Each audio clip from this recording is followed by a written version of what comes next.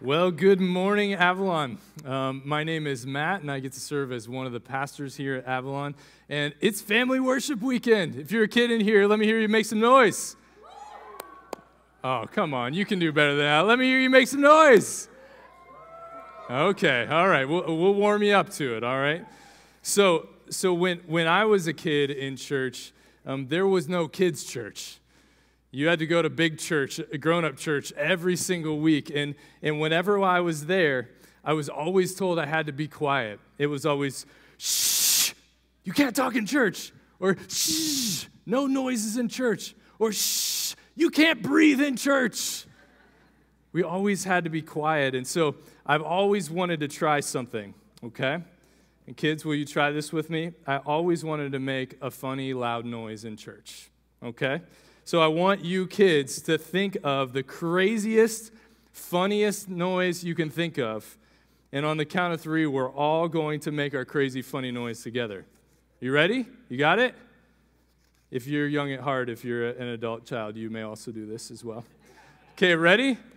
1, 2, 3.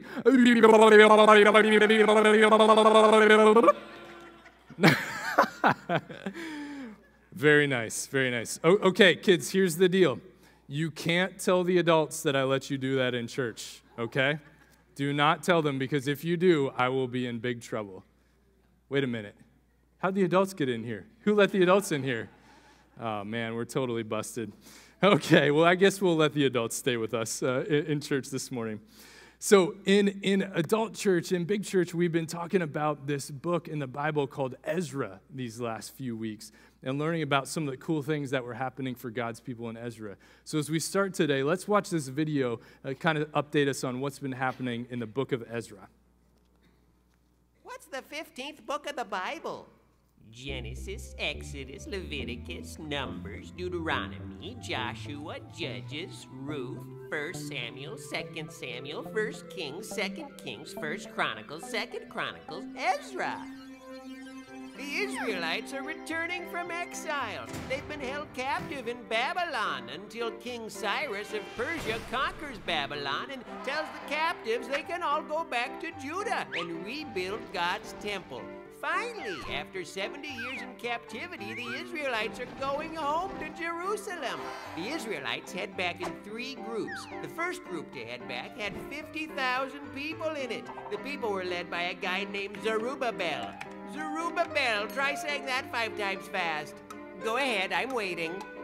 Too slow. When Zerubbabel gets the people back to Judah, they all rebuild the temple, although it takes them a while to do it because their enemies keep trying to interfere with the building.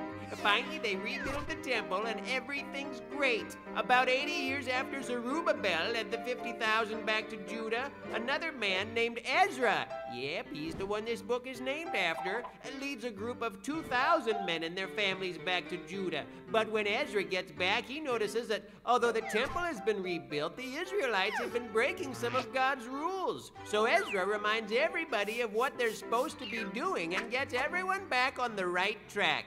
Ezra, the Israelites get to go back home. It's in the Bible. Check it out. Jolly Telly. Well, thank you, strange puppet lady or man or whatever you are, for that update on Ezra.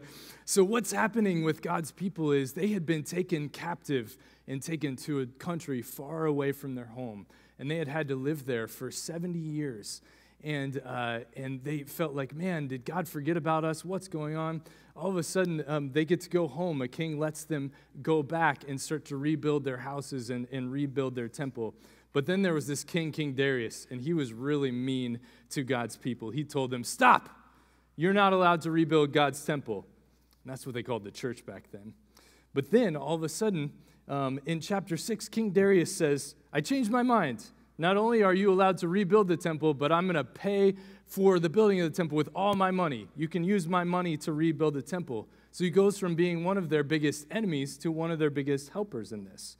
So finally, after all these years, God's people finished rebuilding the temple. And then they had a huge party to celebrate. The temple is finished finally after all these years. Now let me tell you something pretty cool about the temple back then. Get this. God lived in the temple. God lived in the temple. Isn't that crazy? God, who can be everywhere at the same time, chose to make his house in the church building, in the temple, and he lived there. Now, take a look at this picture on the screen. Even way back when God's people were wandering in the desert, God lived with them. And this is a picture that somebody drew from a verse in the Bible, Exodus 40:38. It says this: "The cloud of the Lord hovered over the tabernacle during the day, and at night fire glowed inside the cloud so the whole family of Israel could see it." This continued throughout all their journeys. And so God was right there living with them in a cloud during the day and fire at night so they could see that God was with them that whole time. Can you imagine if you came into our church building this morning and there was a big cloud just hanging out right here or a big pillar of fire? Wouldn't that be crazy? But that's how it was for God's people back then, that God actually lived with them. His presence was with them in the temple. But then about 1,000 years later, Jesus came to earth, and things really changed at that point. He died on the cross and rose from the dead, and then God said this: the temple isn't a building anymore. The temple is you. Look at this cool verse in the Bible. It's 1 Corinthians 3:16, and it says this: "Don't you realize that all of you together are the temple of God, and that the Spirit of God lives in you?" Wait a minute. Did you hear that? God says that you are the temple and that he lives inside of you. Isn't that crazy? That same fire that we saw in the picture, that God himself now chooses to make us his house, to live within us. For those of us who accepted Jesus into our lives, he says, "You are my temple, and I now live inside of you." But maybe you're saying, but wait a minute, Matt, isn't this building that we're in, isn't this the church? Don't we say, "Oh, we're going to church today," or "This is happening at our church"? Isn't this building the church? I'm confused. Well, let's look at a few verses in the New Testament. One verse in Acts 14 says, "On arriving there, Paul and Barnabas gathered the church together." Now, wait a minute. Can you gather church buildings together? Can you go here, churchy, churchy, churchy, here, churchy, churchy, and have buildings come together? No, right? A church building can't move. It's not alive. It's just staying put right there. Or in another verse, somebody writes a letter to the church. Can a church building read a letter? No. A church building can't read because it's not alive. It's just a building. And then another verse says that the church was praying to God for Peter. Can a church building pray? If I came in here this morning and I heard the church building praying out loud, I would freak out. That'd be scary, right? But church buildings don't pray because they're not alive. What all of these verses are talking about with the church is not a building. It's talking about people. People can gather together. People can read a letter. People can pray, not church buildings. Before Jesus, the church was a building. But after Jesus, the church is people. Okay, I'm going to give you a test. This is very serious to see if you've been listening. But kids, just to be mean to the adults, I'm going to make them take the test first. Okay? Does that sound okay? All right. So adults, pressure's on you. I will fail you if you don't get this question right, okay? In just a moment, there are going to be 2 pictures up on the screen. And adults, I want you to tell me which picture is the church, okay? Adults, are you ready? Okay, so look at the screen. Which picture is the church? Picture number 1 or picture number 2? All right. Whew. I was worried, adults. I thought you were going to fail that one. Okay, good job. Okay, kids, it's your turn.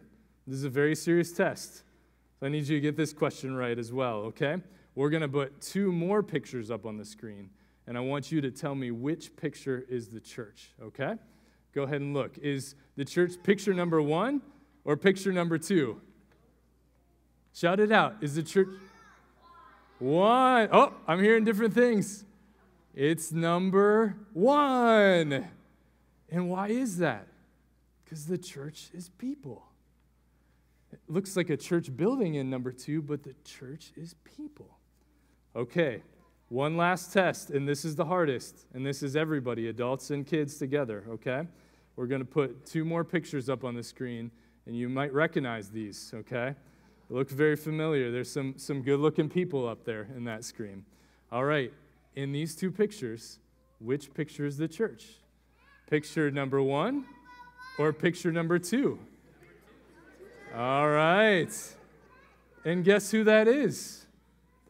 That's you guys. You see, we can talk about the church not being a building and the church being people, and that's all fine and good, but then we get to us. And a lot of times we call this building the church.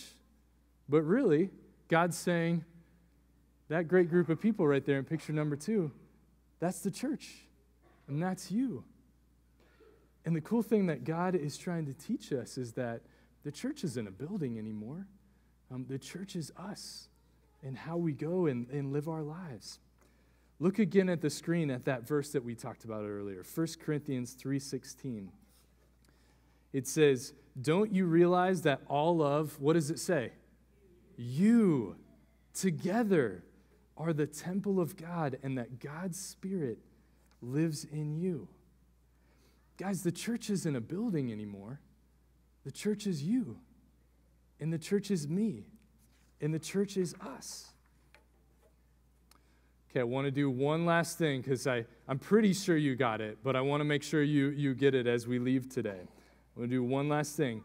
I'm going to say the question, what is the church? And I want you to yell as loud as you can, we are the church. Got it?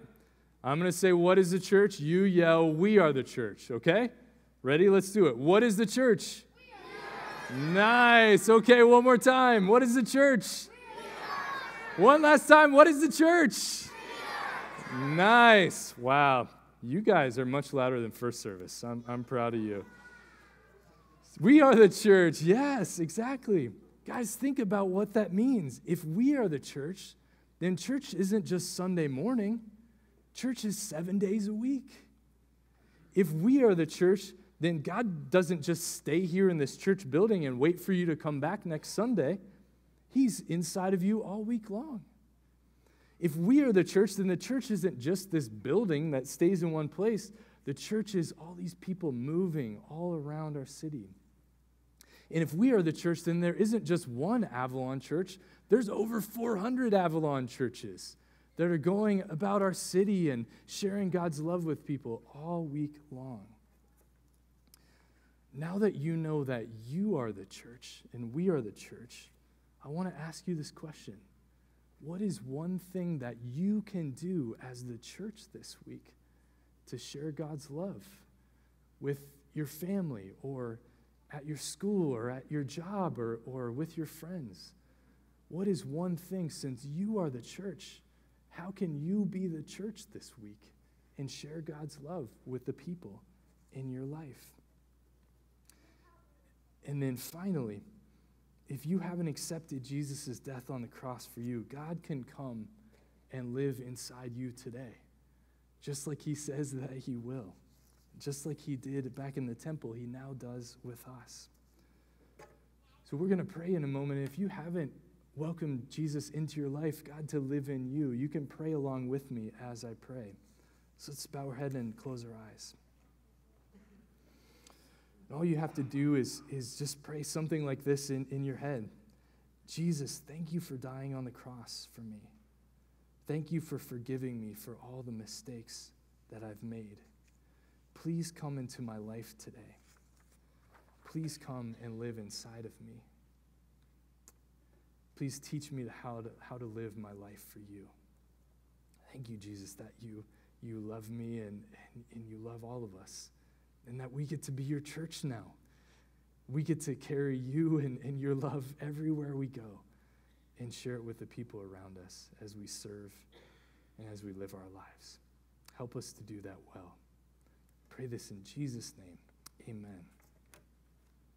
Okay. In conclusion, what is the church? Nice. Very good.